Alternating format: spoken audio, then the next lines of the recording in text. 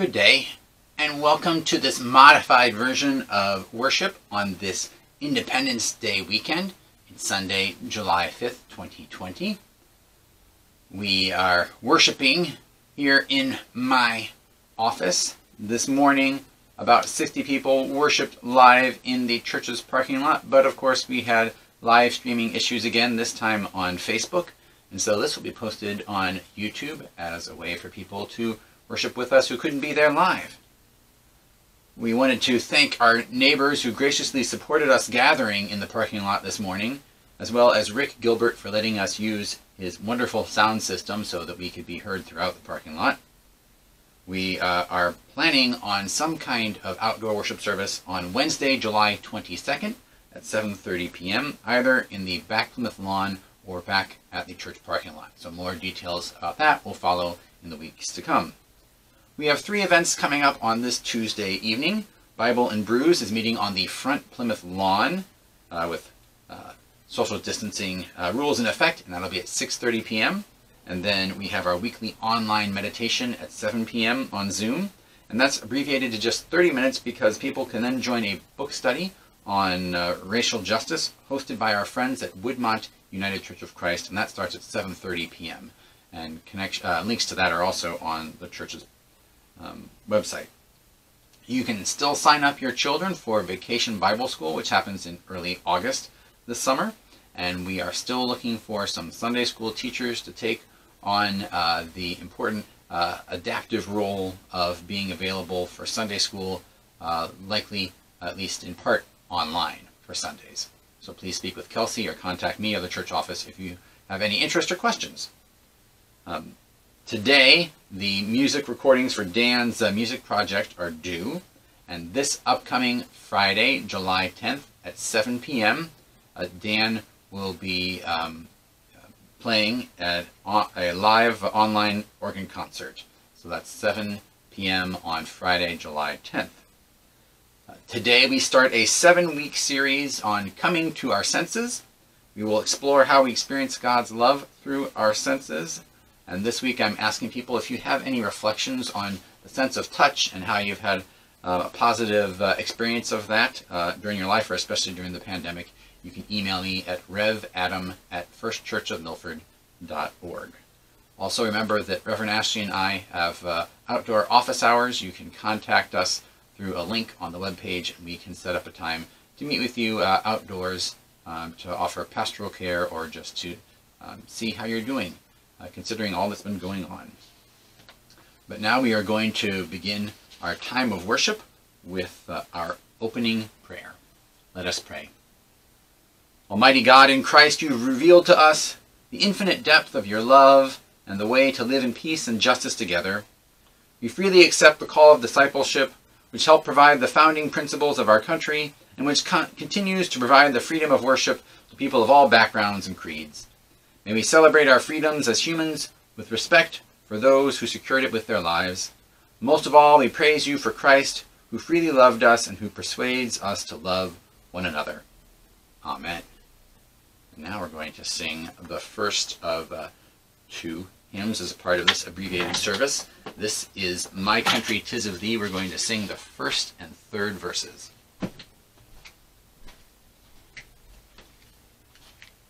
Oops. Sorry about that.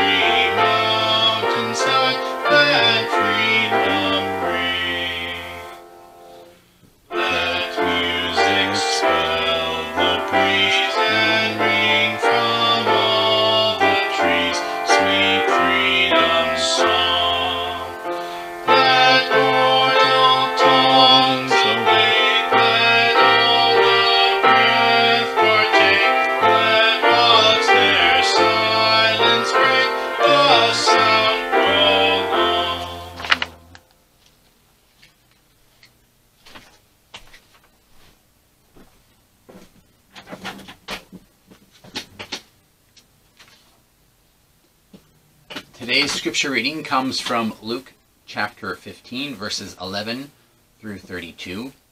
Jesus is telling the third of three stories that he shares with a group of people after the Pharisees, who don't take kindly to Jesus' ministry, complain that Jesus is busy sharing meals with tax collector and other disreputable people. And so the first story that Jesus tells is about a shepherd and a lost sheep.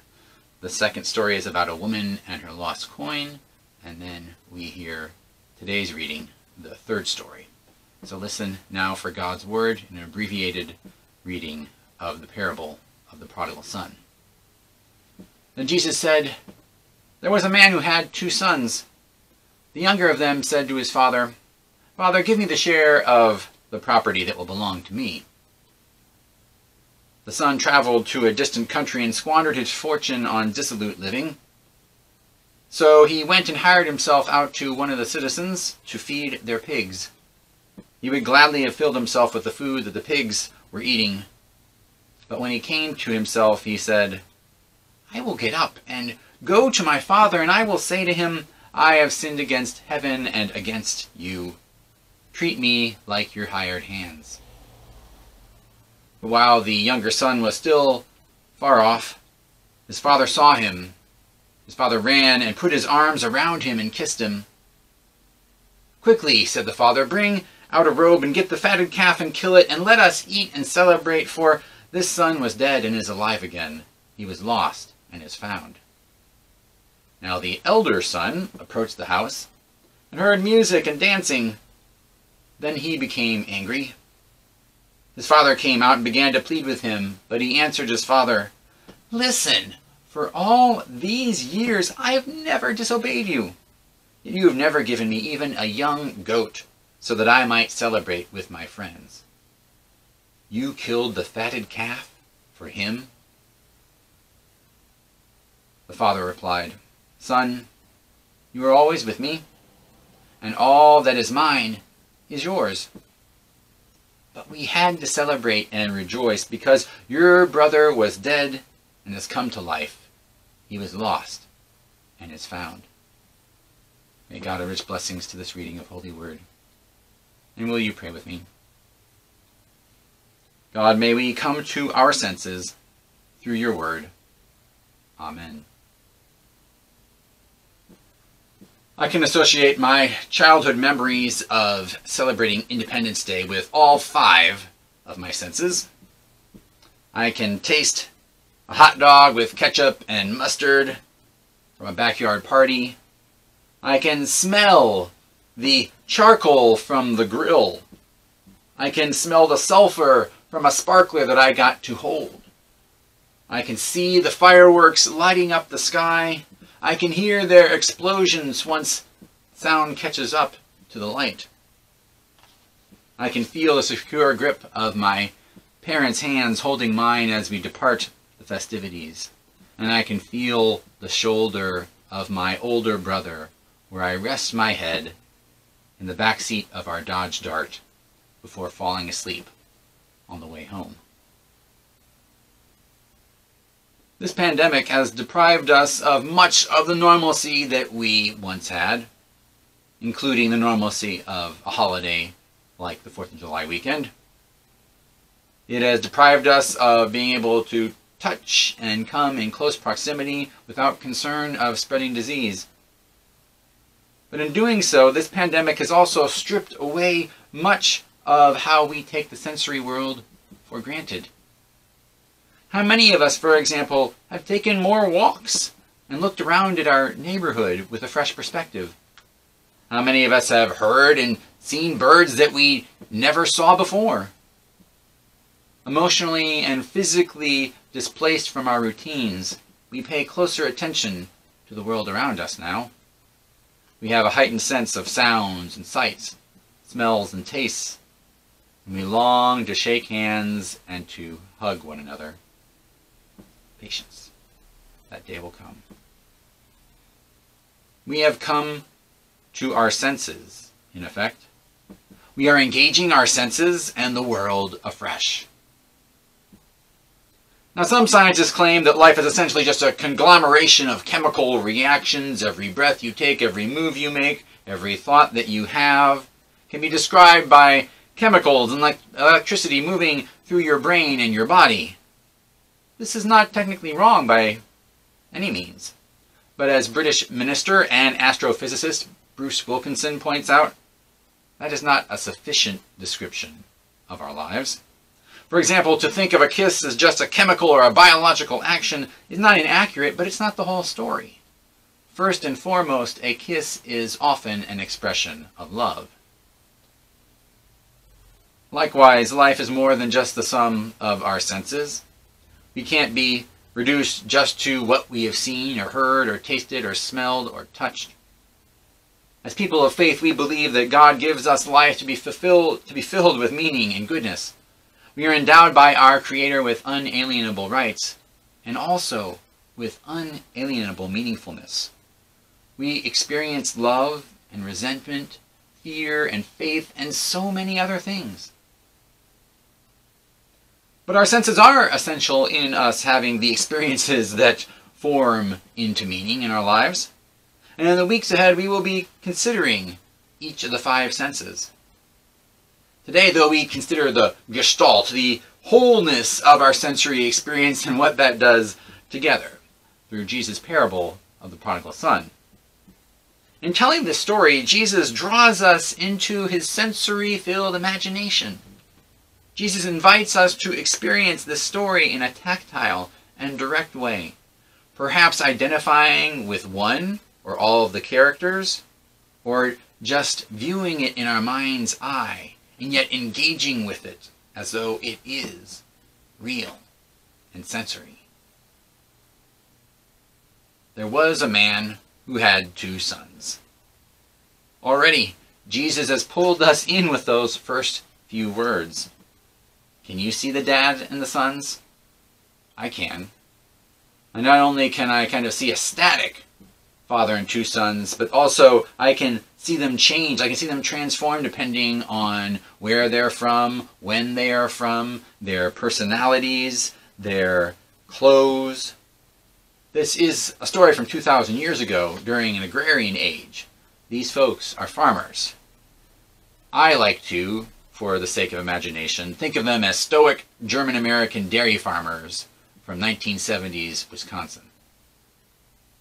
I can hear the younger son ask his dad for his inheritance before his dad dies. I can hear the disbelief in the father's response and then see his sad acceptance. I can feel the cold, hard coins pressed into the son's hands, and then I can see him set out for the far country of Las Vegas.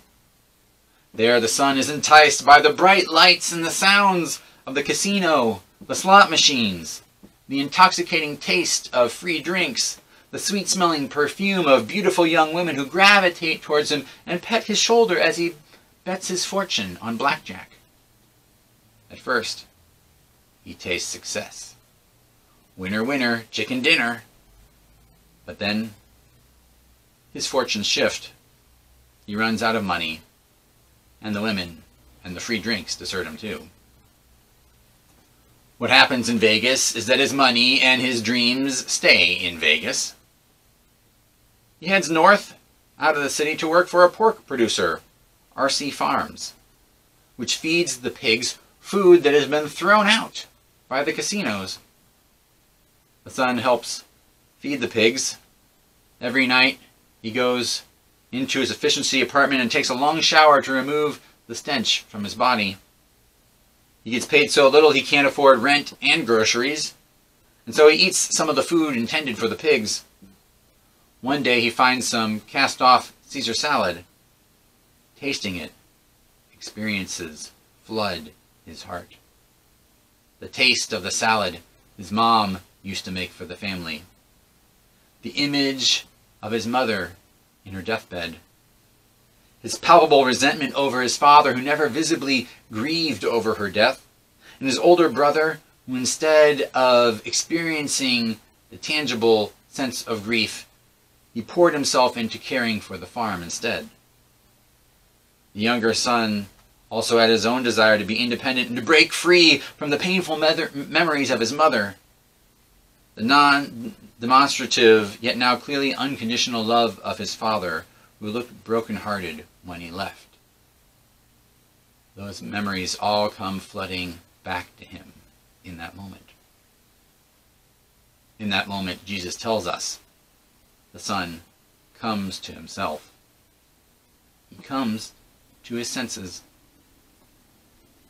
He longs to see and to hear and to touch his dad again, no matter how his father might respond. So he hitchhikes back east with just his backpack and the kindness of strangers to sustain him. He gets dropped off in front of the courthouse in his hometown, and then has to hike the last mile out of town to his father's farm. What will he say, he asks himself, to his dad to get a job, even as a hired hand there? But when he comes over that last rise, and the road slopes down into the dell, his dad spots him. In disbelief, the dad first walks, and then shuffles, then runs, and then sprints until he can embrace his son in his arms. The son feels his dad's embrace, smells his dad's cologne mixed with sweat and dirt. He hears the joyful laughter of his father, and he tastes the salty tears dripping down his own face. First, the younger son came to his senses. Now, he has come home. Not to the same old home, but to new life. The dad throws a party, invites his younger son's friends to come over. Later, the older son gets back from business in the next town over. He sees cars parked in the driveway and hears a faint thump of music from the house.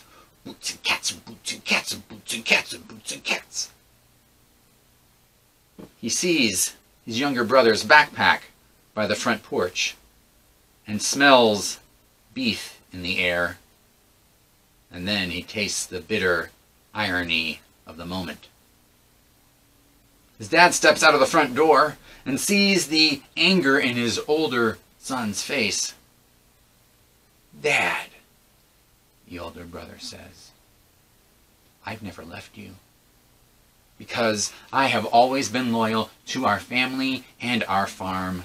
I have put up with your eccentric ways and how you would get lost in thought about him. But you've never even thrown me a party. I've never even tasted a goat's worth of gratitude from you. And now, Mr. Unreliable comes back and suddenly it's party time?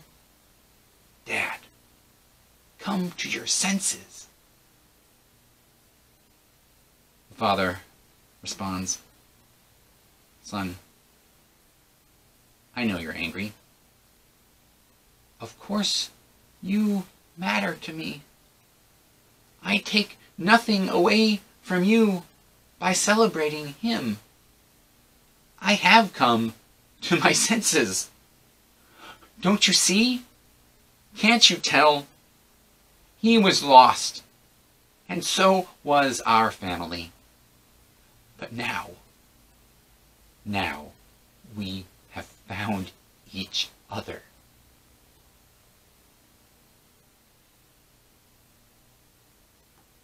God invites us in this time to take stock of our lives, what we see and hear, taste, smell, and touch, what we have lost and what we and God can find together. God calls us to dive deeply into our hearts to make meaning, and especially new meaning and new life through God's grace and forgiveness, through God's justice and reconciliation.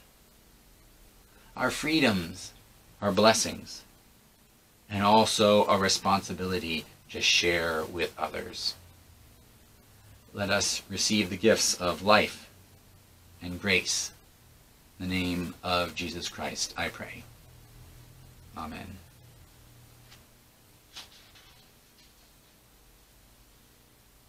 And now we come to the the sacrament of Holy Communion, we come to this table that is defined not by its substance, but by what rests upon it, which is the me of Christ. This is a liturgy based on one written by Marin Tirabassi. Come unto me, says Christ, because any burden is heavy to the one who is under it. Come unto me with the burden of a crowded life or a lonely one. Come unto me with a burden of grief for the death of a beloved person or a companion animal, for an ability that you no longer have, or a relationship needing reconciliation. Come unto me with the burden of a disappointment, even one that doesn't seem significant enough to bother with now, or a fear that is deeper than words can express. Come unto the me of Christ with any burden, for here is rest for the weary, a lightening of suffering, gentleness. Here is a yoke of responsibility that can be lifted because of a small piece of bread and a sip of the cup of hope.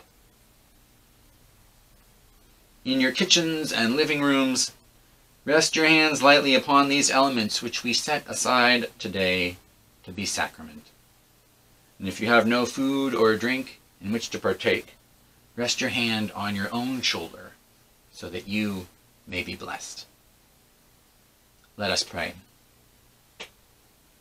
God of the open hand and the gentle yoke, we wait your gift and your service. Send your spirit of life and love, of power and blessing upon your children in every house of worship, so that this bread may be broken and gathered in our freedom to love you and each other, and this cup may be poured out to give hope to all. May you, O Christ, be alive in these elements, and may you, risen Christ, live in us that we may live in you. Breathe in us that we may breathe in you, through Jesus Christ, who taught us to pray, saying, Our Father, who art in heaven, hallowed be thy name. Thy kingdom come, thy will be done, on earth as it is in heaven. Give us this day our daily bread, and forgive us our trespasses, as we forgive those who trespass against us. And lead us not into temptation, but deliver us from evil. For thine is the kingdom, and the power, and the glory forever. Amen.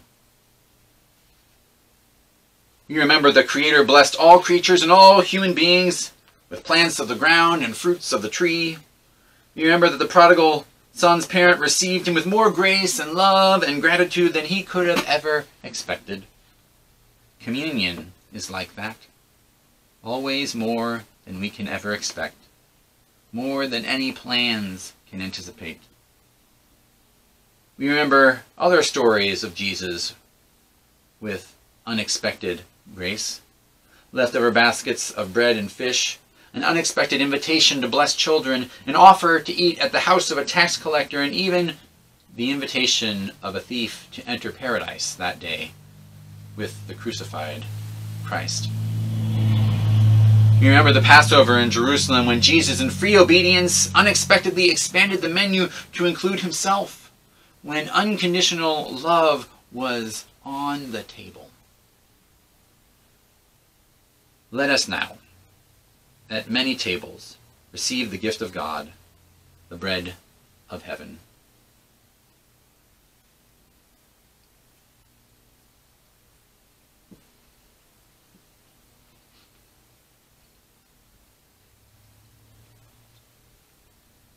And now let us, in our many places, receive the gift of God, the cup of blessing. Take and drink.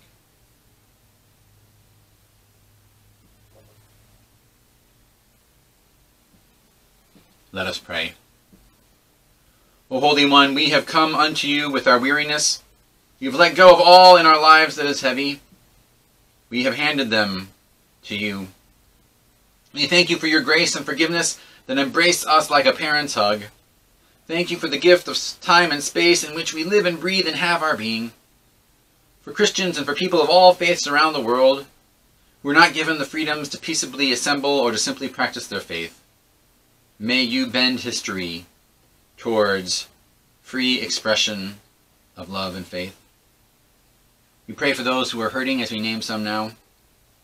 Jackson, Tucker, Amanda, Mike, Robert, Amy. If it is your will, grant them your healing spirit. We lift up those who grieve as we name some now.